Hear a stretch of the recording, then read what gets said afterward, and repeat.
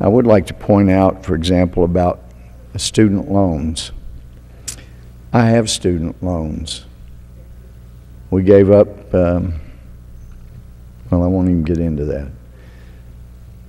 The only asset my wife and I have left is our home, so that we could have the honor of being public servants. We've got a lot of student loans.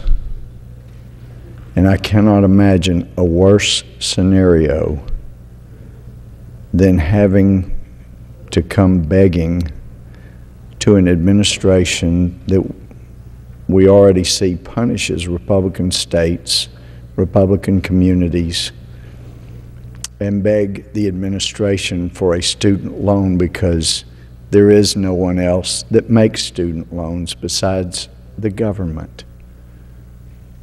There were people that fought a revolution to avoid having the government, the king, make all the calls on who got to be educated, well educated that is, and who got to be property owners, who got to be well-to-do.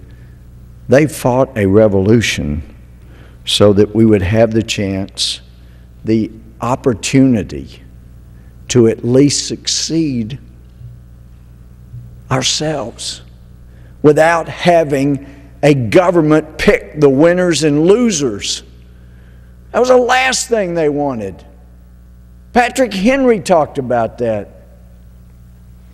Is life so dear and peace so sweet that it can be purchased at the price of chains and slavery? Forbid it, Almighty God. They did not want the government to tell them what they could have and not have, what they could do and not do, who could have their children educated and who couldn't.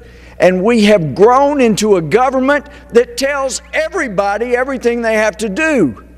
And now, though some of us read those disastrous health care bills, others are just now finding out the things we tried to warn about. That it was not about health care, it was about the GRE, the government running everything.